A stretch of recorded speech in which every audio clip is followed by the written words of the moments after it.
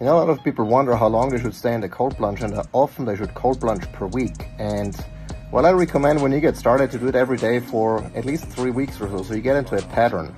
There's actually an interesting study that came out of Scandinavia. I'm going to link it down below, and that showed you get the most benefits from cold exposure if you do it for at least 11 minutes per week. And it doesn't mean you have to stay in the plunge for 11 minutes at a time, but if you accumulate 11 minutes per week, you get the most benefits. You can do more, but you don't have to.